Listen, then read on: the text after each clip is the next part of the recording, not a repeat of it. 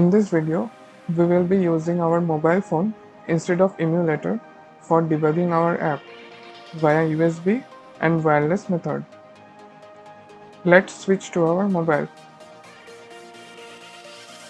First, go to settings of your phone, then go to about phone, then click on version, then click on this build number multiple times unless it shows that you are in developer mode. Then go to additional settings, then click on developer options, then turn the USB debugging on.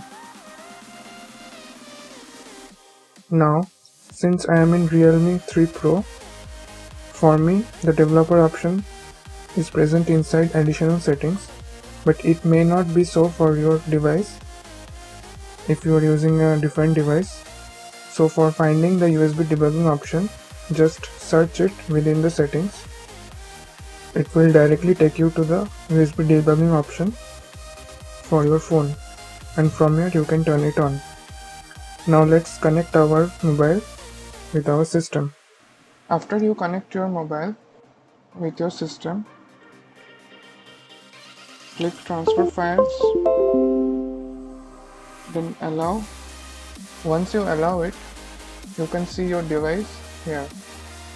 Now select your device and then click on this play button to run the app on your device.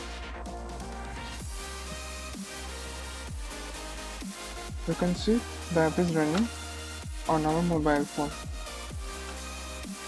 For those who have some problem with their USB, they can use wireless debugging. I also prefer the wireless debugging because we can keep our mobile at any place if we use the wireless method. For that, go to settings, go to plugins section and search for ADB Wi-Fi. Sort with respect to rating. Install the first one. OK. Now press on OK. Now go to your mobile and then turn on your hotspot. Connect your device with the same hotspot of your mobile. This one is my mobile. This is a different hotspot of another mobile. Once it is connected, now click on this ADB Wi-Fi in the bottom right. You can see my device is shown here. Click on connect.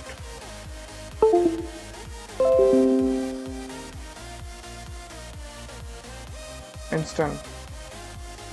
Now you can disconnect the USB from your mobile.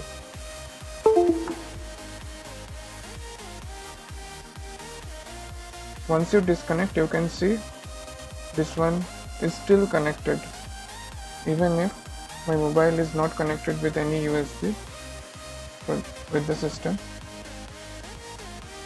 Now you can still modify and rerun the app in your mobile.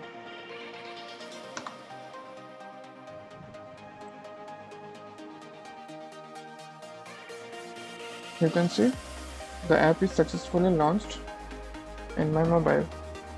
The next time when you will come, this particular device will already be saved in this ADB Wi-Fi, and you just need to click on connect. Just make sure that you are connected with the same hotspot of your mobile, or else it will not work. Let me show you. Let me close the Android Studio and also disconnect it. Now let me connect back again and now open the Android Studio.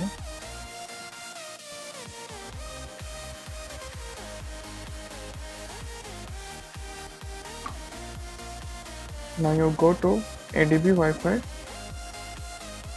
Here you can see that this device has already been saved. You just need to click on connect.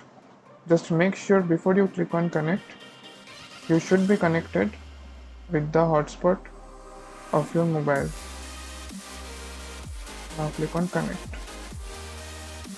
You see, it just got connected directly. No USB, nothing. Let me rerun the app in my phone. You see, it's running. Thank you.